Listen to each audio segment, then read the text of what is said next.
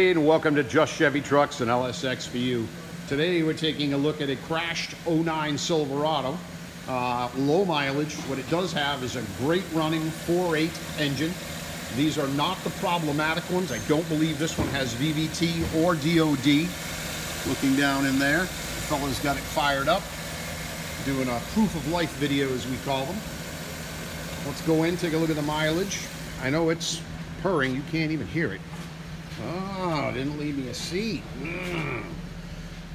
Oil pressure. Right there. Awesome oil pressure for a Gen 4. That's what we want to see. Let me see if I can get in here and give it the little torquey. There it is. Mileage coming in at only 120,872. And as you can see over there, we're fully warmed up.